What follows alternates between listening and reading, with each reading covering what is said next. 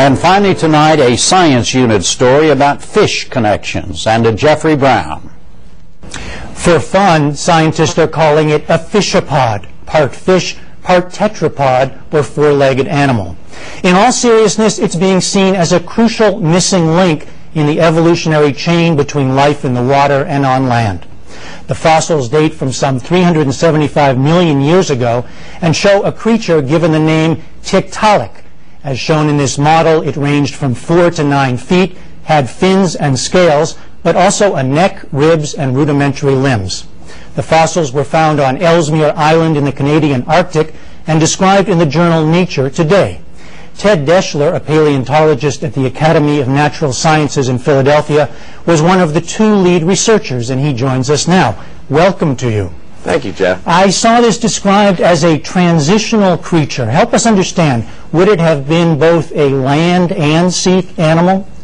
This is still a fish, and so many of its features tie it back to the way we expect fish to behave. It probably lived primarily in the water, probably in very shallow water. We find it in rocks which were deposited in stream systems, and so we're making the hypothesis that this animal was specialized for living in shallow stream systems, perhaps swampy habitats, perhaps even to some of the ponds, and maybe occasionally using its very specialized fins for moving up over land. And that's what's particularly important here. The animal is developing features which will eventually allow animals to exploit land.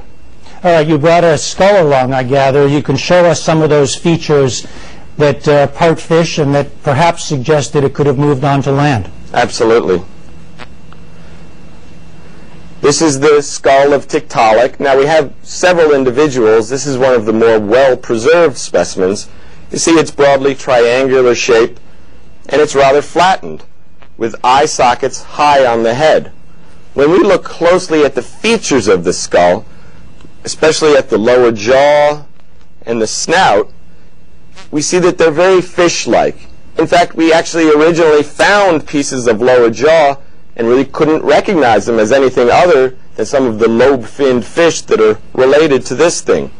But it's when we saw some of the other features of the skull, particularly the short area behind the orbits here, as well as these large notches in the back of the skull, that we were startled by the similarity to the first limbed animals, which had skull design just like this. Now, the entire specimen also includes the body, which occurs behind the skull. And in the body, there's also a number of features which suggest tetrapod.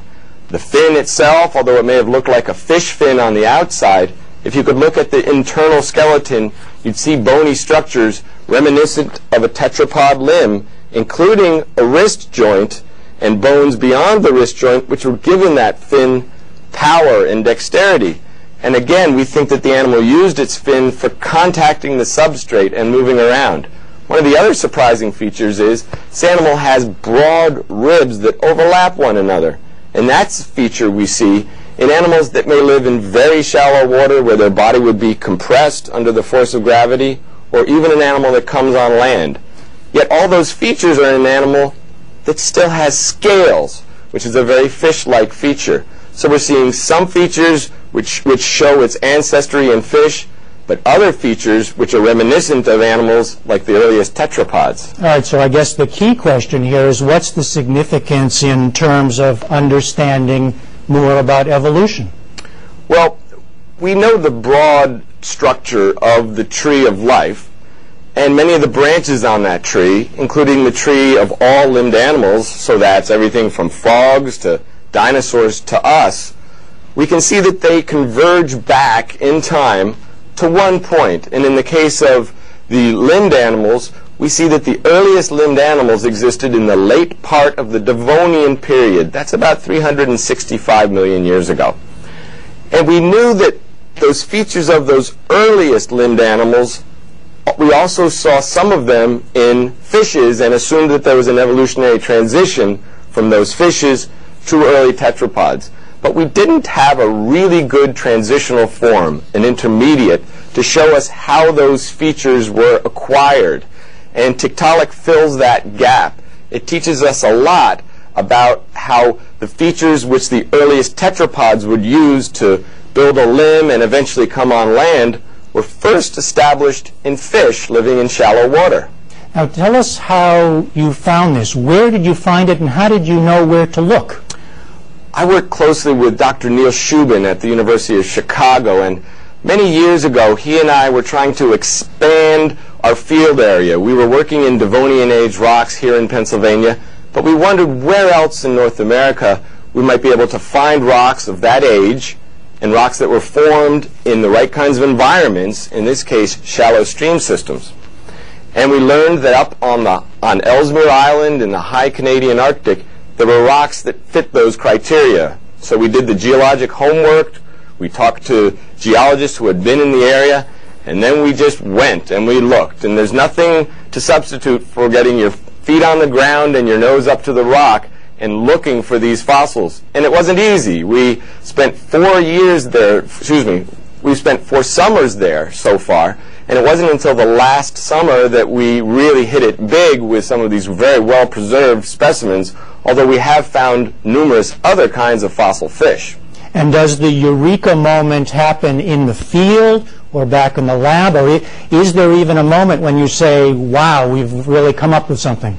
Well, there's actually a lot of eureka moments, and that's what's so exciting about exploration and discovery. Indeed, when we're in the field, we begin to see fragments, especially on the surface. We explore and try to find where those fragments were coming from, in other words, what layer were producing those fragments. And then we dig in. We begin a small excavation. And if we find things that are more well preserved while we're digging on that layer, then we can do a full-scale excavation. But we wrap up what we find in a plaster jacket. It's like a cocoon with plaster on the outside and rock and fossil bone on the inside. So we know we have something good, but we haven't seen all the details yet. And it's when we get that back to the preparation lab here in Philadelphia or in Chicago that very fine-scale work is done to expose all the features to see just what the skeleton is like after the rock is removed. And that can take a lot of time, but it takes that much to get a good look and to carefully study what's there. All right, Ted Daeschler, thanks for describing it to us. My pleasure. Thank you.